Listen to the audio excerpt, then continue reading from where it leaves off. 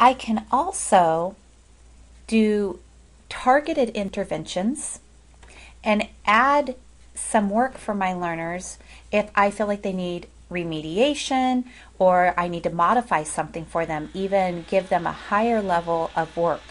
And it's a very, very simple thing to do. So let's work on one of the playlists here in bridging. I can look based on how my learner is doing in this particular learning target.